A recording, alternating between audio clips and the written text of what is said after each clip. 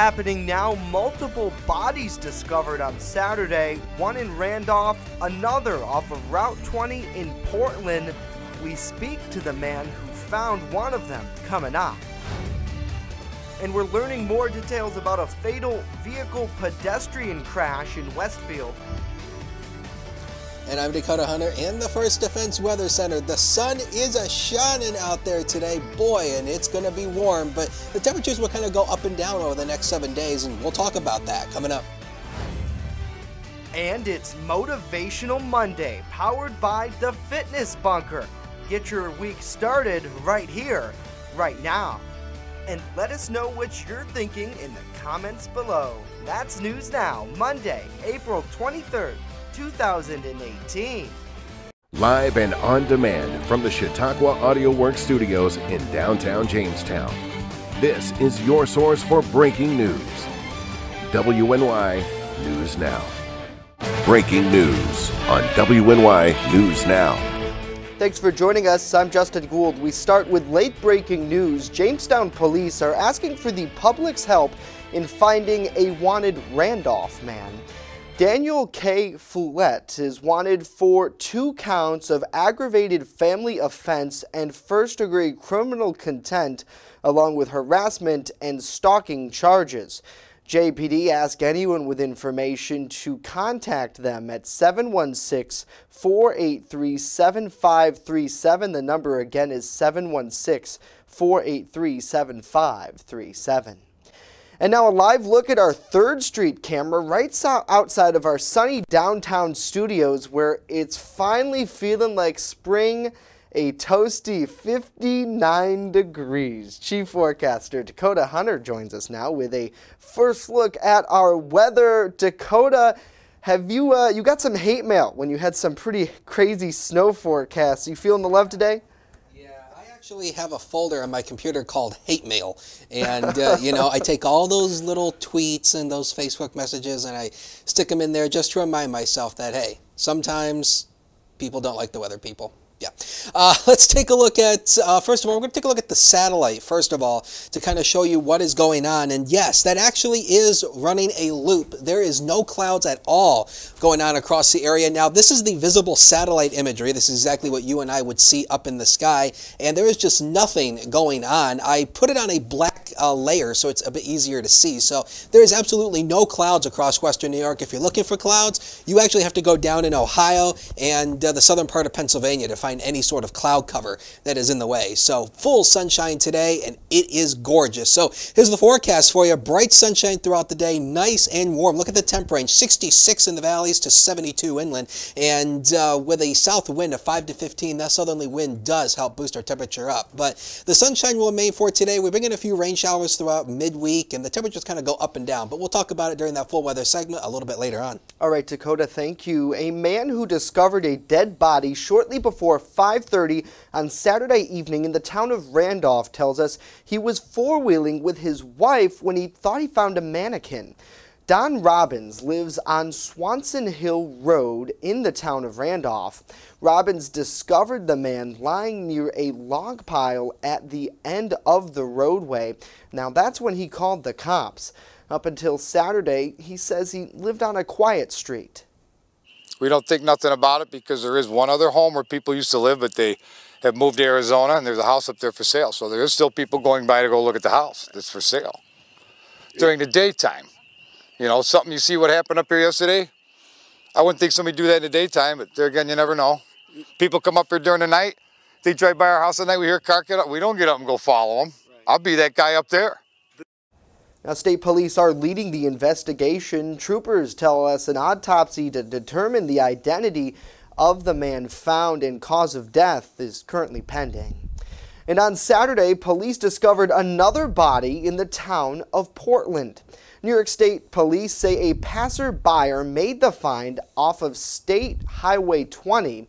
The body will undergo an autopsy to determine the identity and cause of death. New York State police say the investigation is ongoing there and no further information is available at this point. In other news, a 65-year-old Westfield man died Sunday after he was hit by a car on East Main Street in the village of Westfield before 10 p.m. Westfield police say Thomas Baldme was pronounced dead at the scene. The vehicle that police say hit him was headed west on East Main Street after pulling out of the McDonald's parking lot moments before the collision. Baldme was transported to ECMC for an autopsy. The Chautauqua County Sheriff's Accident Reconstruction Team helped out Westfield Police with the investigation. Cops say no charges have been filed in this incident.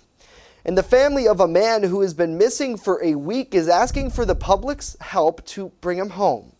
Wilfredo Colon Rodriguez Jr., you see, there also goes by Fred, is missing. In a post on Facebook dedicated to raising awareness about his disappearance, said on Sunday that several messages to the family came to our page, and the page is calling for more attention to this matter. Now, the actual post is by Evelyn Cruz. It said that anyone with knowledge about his whereabouts should contact the Lakewood Bust-I Police. We do want to note that we've reached out to Lakewood Bust-I Police numerous times, and it seems like no one is available to talk to us about the status of this missing case. We'll, of course, stay on it and let you know when we hear updates at WNYNewsNow.com. And Chautauqua County Executive George Borrello will deliver his 2018 State of the County address this Wednesday night. The address is Borrello's first as county executive. At last month's legislative meeting, lawmakers voted to move the event from the legislature chambers to Chautauqua Lake Central School's auditorium in anticipation for a high turnout rate. WNY News Now will bring a live stream of the address starting at 6:30 on both our site and Facebook Live. Complete coverage and expert analysis will follow at WNYNewsNow.com. Coming up, we're hearing from you. Let us know what you think about these stories and more in our new and noteworthy segment right after this. The Fitness Bunker in Lakewood is a locally owned and operated club that cares about your health and wellness. They invest in it. Right now, $16 for 16 days will get you in the door. Lose 4 pounds, your next month is on them. Try a green zone class and maximize your performance. Hot yoga, 24/7 access. Simply walk into Fitness Bunker in Lakewood right now on Summit Avenue. Make an investment in your health and wellness. Fitness Bunker in Lakewood. Find them on Facebook. It's tax time, so get to Express Bike and Auto in Jamestown for all of your vehicle needs. Service, inspection, vehicle sales, they do it all. For all of your automotive, motorcycle, and ATV service needs, Express Bike and Auto even offers financing. Your true one-stop vehicle shop is Express Bike and Auto in Jamestown. They're located at 1761 Foot Avenue Extension next to Quick Fill. Express Bike and Auto in Jamestown. Stop looking, start saving today. And welcome back to WNY News Now. It's time to hear from you in our new and noteworthy segment.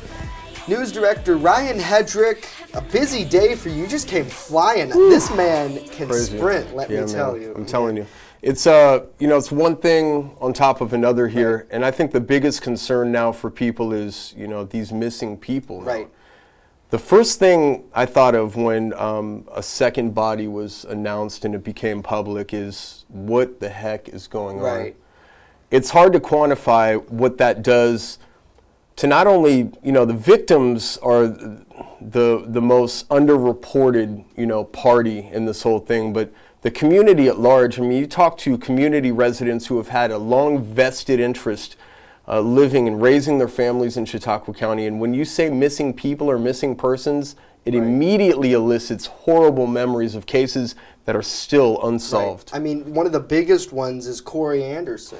And Matt Hummel, our news editor, did an excellent job in early 2017, so over a year ago, on one of his first kind of investigative reports, one of many that he's put together about missing women specifically in Chautauqua County. Today we have 2 missing men that we know of that are just recently missing. And the problem is, We can talk specifically about Randolph because we were able to cover that one and talk to the neighbor finding this body. You know, we don't know the context yet of this case. We have to preface that. We don't have much information. State police spokesperson has not gotten back to us at all. And it's expected in this specific case because, you know, they're trying to put things together themselves. They're trying to learn things, and they don't necessarily want everybody to know everything at once. It jeopardizes their investigation. Right, and we respect that. But at the same time, as a news organization, we're going to continue to push as hard as we can to get that information. Sure, why not? That's how the game works, right? Yep. They know that. Absolutely. So with that, talking with neighbors, learning about this, you know, police were there for around an overnight period from Saturday night into the early morning hours in that wooded area, looking at the scene, trying to put the pieces together, and really, for the people who live there on that road, that's scary. That is traumatic. To think, and you know, the man we talked to, you know, said the street was quiet. You know, there were some cars that would go by, people would dump garbage, you know, thinking they could get away with it in a pretty rural area, but never once did he think that he would find a body, and, you know, kind of joking with us a little bit about it to, you know, break up the whole monotony of the horror. Yeah. And I mean, he's got kids. And very gracious dude, gracious dude to have us come on his property, and we unexpected. Thank him for that. Absolutely, Don Robbins. Now, here's the thing. We can't report a couple of things he told us off camera, but I can say this. I asked him specifically, did you get the sense from state police that by talking to them and their line of questioning that this was an accident? And he said, absolutely not. You know, so I know the Post-Journal this morning reported that the cases aren't connected. Okay, that's fine. Great. Good news, I suppose. Correct. But, you know, it still doesn't remove the fact that there are two bodies here. And I think the next thing is the identification process. If, you know, once they make the identification, obviously next of kin has to be notified, and then we're the last to know, and you're the last to know out there. Right. You have to Because as soon as we learn as the media in any sort of media release, which is honestly from state police specifically, other agencies do it differently, but state police has a news website where they release it too, and then we get the notification of it. So that the chain of events kind of, you know, go in that way. I wanted to touch on the comments real quick. Jay Waterman is saying this is getting out of hand, and I personally agree with you, Jay. I think that the number of missing people in the sample size of 100,000 in Chautauqua County is high, in my opinion. Jay, I want to ask you a question. I want to ask everybody a question out there watching. Is this getting out of hand, or has it been out of hand and it's only becoming apparent to us now? Because I was sitting downstairs talking with one of our guys that has a neighboring part in this building, and, you know, I told him one of the things about a lie is that you can cover up a lie with many other lies, but at one point everything rises to the top and the lie suddenly becomes exposed. You know, what's done in the dark becomes light, or comes to light rather. So with that said, you know, the people around here, the politicians and some of the people in charge have been lying to us for so long about the magnitude of how bad it really is, or how things really are, that, you know, all this stuff has been happening. Now we're just starting to discover it. Now we're starting to become aware of it, because news agencies like ours, you know, we're not willing to report. Yeah, it we're not in bed with people. We're not in bed with people except for the people that truly want to grow their businesses and are good to us. But, you know, we're a community news organization. We are founded on a principle of breaking away from a bad situation and going to a better situation to make our situation better. And I think that really shows when we talk to somebody who found a body, and he has to explain this to his kids, and now he has to keep an closer eye on his kids than he did yesterday. I mean, this stuff is not about us, folks. This is about the future generation, protecting the little ones and the ones that you gave birth to and the ones that are in school right now. It's about them. It's about making a better place for them. Kyle says, my hometown, crazy to think that murderous activities are in such a small township where everyone knows everyone. You're right, Kyle. And, you know, you think of, you know, when I grew up here, right? Like, the closest thing I came to seeing, like, a police investigation when I was 10 years old was probably like at my school when they'd come in and talk to us about don't drink and drive. Right. And a lot of people are untouched by things like this, and you think that, oh, not in my backyard, when indeed, you know, it shows up. Now, it's not, you know, Robin's fault that this body was dumped up the street from him. And certainly, yeah, it's startling. But it's like how, you know, how do we move forward from this? I want to draw awareness to the missing man, though, in Lakewood. We're not talking about him enough. That missing man, and maybe we could spend the next segment talking about this, but Wilfredo, pardon me if I screw this up, Wilfredo Rodriguez Colon Jr., right. Do we have his picture? Is that, okay, right there. He has been missing for more than a week now, 8 days. We put a call in to the Lakewood Bust-I Police, Wilfredo Colon Rodriguez Jr., and according to a community reporter, don't take this as law enforcement saying, I'm reporting that a community reporter said he was last seen at the Bosco Trailer Park in Bust-I. So this kid has been missing. He deserves as much attention as Sean Carpenter is getting. Nobody is talking about him. Wilfredo Colon Rodriguez Jr., his family is worried sick about him. We are happy that we could get the word out there. The post was shared a ridiculous amount of times. And that's, you know, being in touch with the community is important. I know we got to go to break. Absolutely. So when we return, Chief Forecaster Dakota Hunter has some lighter news to share with us about a good week looking ahead, although maybe a little rain is in the forecast. He's timing it out when we return on News Now. With coverage that matters, this is WNY News Now. EagleZip.com is your local one-stop shop for all of your home and business computer needs. Located on Fluvan Avenue Extension, just outside of Jamestown, EagleZip.com sells and services all brands of desktops and laptops, as well as servers and network equipment for your business. All new computer sales include transferring your data from your old computer, plus a 2-year warranty. Call EagleZip.com today. Stop by EagleZip.com today and let us make computers easy for you. There's an old saying, there's no news in the newsroom. Well, it's true. The time I spend at the anchor desk is just part of my day. Most of our time is spent gathering stories in the community, stories that matter to you. We can't do it alone, and we need your help. When you see breaking news or have a news tip we should know about, drop us a line on Facebook today, email our news desk, or call our newsroom at 488-7226 so we can bring those stories straight back to you.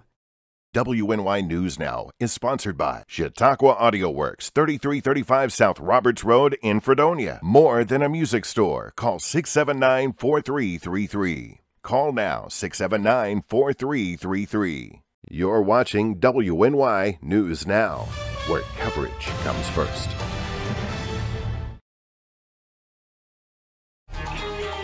Now, your first defense forecast with Dakota Hunter.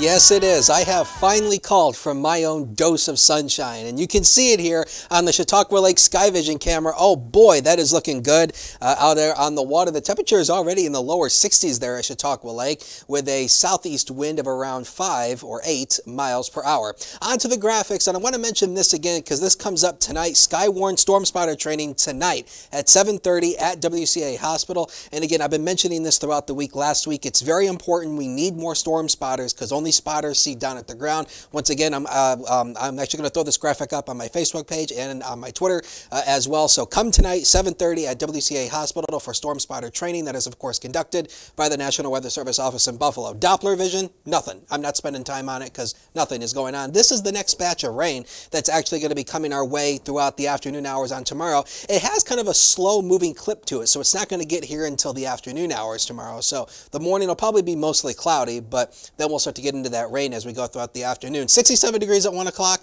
Oh boy, it is going to be absolutely gorgeous here today. And as we go to about 4 o'clock, we're going to be in the lower 70s now. This is computer model output data, and it suggests we're going to be around 71 degrees. But hey, it's going to be gorgeous with lots of sunshine. That's going to feel nice. And as we go to about 9 o'clock tonight, around 56 degrees, and it's not going to be as chilly as it has been in past nights. So that's good. So what can you expect for tomorrow? Well, again, the rain will come throughout the day tomorrow, and the temperatures will come down into the 60s, but hey, this is still a bit above average by a few degrees. So afternoon rain showers with a southeast breeze of around 10 to 20 miles per hour. How many, so what's the temperatures looking like over the next 7 days? Well, today's the warmest out of the next 7. You can see the temperatures kind of fall off here, but still seasonable. That's the good news. There is no sign of colder temperatures anywhere, minus, well, that 53, but hey, that's going to be a bit nice, and that's still right around average. Take a detailed look at the forecast. The next 7 days are coming up, brought to you by Quick Solutions, and there's that rain chance for Tuesday. I'm putting the average high at 60,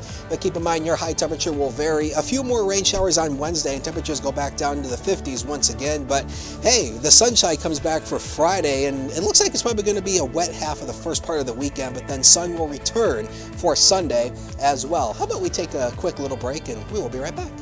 First Defense Weather is sponsored by Quick Solutions of Jamestown. Count on Quick Solutions for printing, copying, mass mailings, and so much more. Part of your team. Learn more at QuickSolutionsUSA.com. That's QuickSolutionsUSA.com. Where coverage comes first. You're watching WNY News Now. The Main Landing Restaurant. Excellent service, awesome food, and a beautiful view. Everything's made fresh here. We love to be outside, and it's nice inside if it's raining, so we have a choice. Locals and non-locals agree that the Main Landing is quickly becoming a destination. It's just so casual, and just the food is amazing. I love the hamburgers. But I really like the tuna I had. The Main Landing Restaurant. Excellent service, awesome food, and a beautiful view. WNY Sports Now is powered by Phone Zone of Jamestown. With the largest inventory around, we buy and sell our own merchandise at a price that can't be beat. Have a broken screen? We'll fix it. Learn more at PhoneZoneShop.com. You're watching WNY News Now, your source for breaking news. I just love to be with the dogs, and I like to do them one at a time. They don't wait for 5 hours in my shop. We have full groom, which includes everything from A to Z, nails, of course brushing, any trimming that needs to be done. I do offer teeth brushing, which is a little extra. So if he takes me 2 hours, it's $40. If he takes me 3 hours, I still keep it down. As long as the dog comes back happy and not at the door, I'm happy. You're watching WNY News Now, where coverage comes first. And welcome back to News Now. It is time for a check of the Motivational Monday segment, a new segment that we're starting here on News Now. Over the past couple of weeks, we've been working with the Fitness Bunker. Want me to do push-ups again to bring it in? Should I do push-ups again on the dust to bring it in? Or should that be an after-show thing? How did you like that? I don't know. I liked it, but I got a message, an email the other day from our prop guy who said that the table's not supposed to He's always busting my balls. I know. So, we're not going to make them wait any longer. Let's do Motivational Mondays, baby! Working with the Fitness Bunker on the very first Motivational Monday, talking a little self-defense.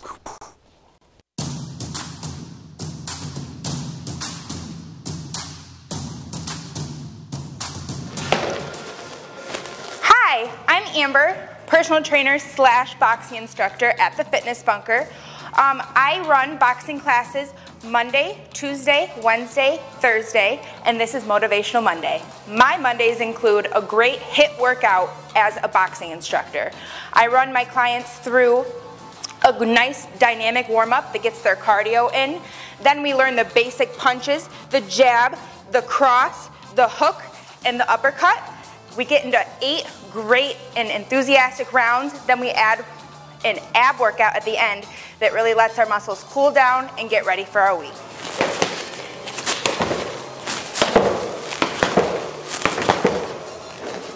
So in preparation for boxing class, I always tell my clients to make sure their cardio is up to par. You can do that by just, spending at least 3 days a week focusing 20 to 30 minutes on maybe going for a walk, a light jog, and then maybe some weight training exercises to follow. Boxing uses a lot of upper body strength, so maybe doing some shoulder workouts like shoulder presses or push-ups to help get those upper body muscles ready for a great boxing workout. So the boxing schedule here at the Fitness Bunker runs as follows. So if you're a morning person and have more time in the mornings, we have morning classes that run at 9:30 Mondays and Thursdays. If you're more of an afternoon or night person, we have evening classes on Tuesday at 5:30 and then Wednesday at 6:30. The classes run for about 60 minutes, and you're going to see all levels from beginners, first timers, all the way up to people that are ready to box in the ring. So if you are a beginner, one of the things that I will help you with are your 3 main stances that you will utilize in our class. So we have our dominant stance. For all my right-handed people out there, it's your left foot forward and your right foot back. The reason it's called dominant is because your dominant hand, your right hand, if you're right-handed, is back. Now if you're left-handed, your dominant hand is your left hand, correct? So your dominant left hand is back and your right foot is forward. That is your dominant stance. Don't forget to like us on Facebook at The Fitness Bunker for Motivational Monday. I'm Amber Corrigan. See you here.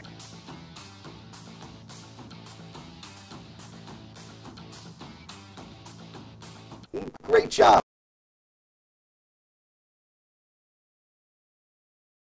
Way that it was going. Yeah, there's one fact in life: you take care of your body is your temple. It'll take care of you. Absolutely. You know. Let's turn to Chief Forecaster Dakota Hutter. You've got good news with our 7-day. Yes, I do. Let's take a look at Links 1, and we'll take a look at that quick solution 7-day one final time. If we can, please, control room. There we go. And there you see 74 today. That is the high for today. I love it. Yes. I love it. Indeed. Now, thank you. Try. And now some of the computer output's trying to spike us into probably around 72, but I put 70 as the average high, 60 again, average high if you range in showers for tomorrow. Rain becomes more prevalent on Wednesday with that low pressure system that's going to come through the region. And we bring in a few more rain showers for early in the weekend, but we clear out again for the second half of the weekend at 55. And do not forget, Storm Spotter training is actually tonight at 7:30 at WCA Hospital, and you know, we need more storm spotters. Are you hosting it? No. Okay. It's actually being hosted and presented by the National Weather Service office in Buffalo, which is of course the office that serves all of Western New York. And we need more storm spotters because it's only spotters that can see down at the ground. Because you know, radar, you see, it's a fabulous tool, but the way radar works is you see the beam goes in a straight line and the Earth curves. So as you get farther away from the radar, the beam goes higher and higher. So it's looking above the ground, not at the ground. So we need more storm spotters. Please, please, please come to that training session tonight at 7:30 at WCCA Hospital. Can I talk about how retarded? Can I say retarded? I guess. I just did. It's not in good taste, but you can. Rosella, I'm pissed. What? Like sometimes we get these glitches. You can hear us, but and we're not supposed to talk about glitches on the air. But like Rosella, you're right. We need to fix our audio. I don't know why it doesn't work all the time. Everything it sounds like I'm a robot. Yeah. And that's the case of the Mondays. It does. And see, the problem is it works. And then, like, it's just because it's new technology with Facebook Live. Sometimes, like, when you're sending information from, like, our broadcast center, like here in our studio, it's fine. Yeah, of course. But when you send it from our broadcast center to Facebook, people say that there's some sort of delay. And then we have, like, our producer monitors that live in real time, so he's able to also see the problem. So it's just, it's funny. Yeah, I thought you were going to say a different F word.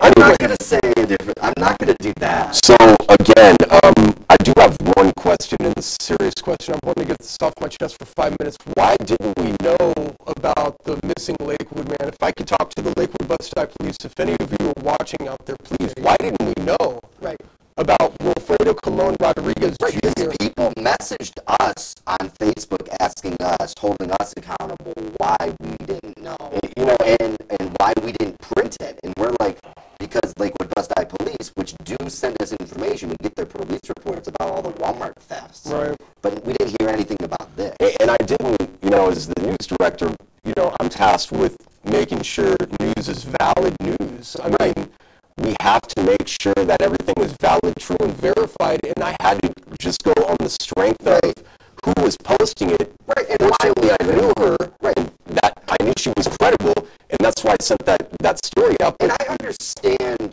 why police don't always release things. Yeah, and I understand that sometimes missing people aren't actually missing. If you're, and we talked about this last week, if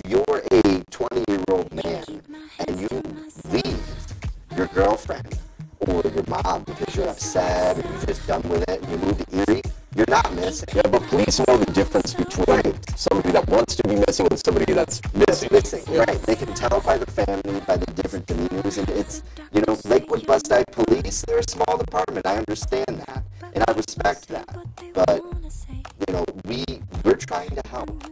We truly are. It's a beautiful shot right there with the flag. If anything you take away from this show, enjoy the sunshine. Have a great day. See you tomorrow.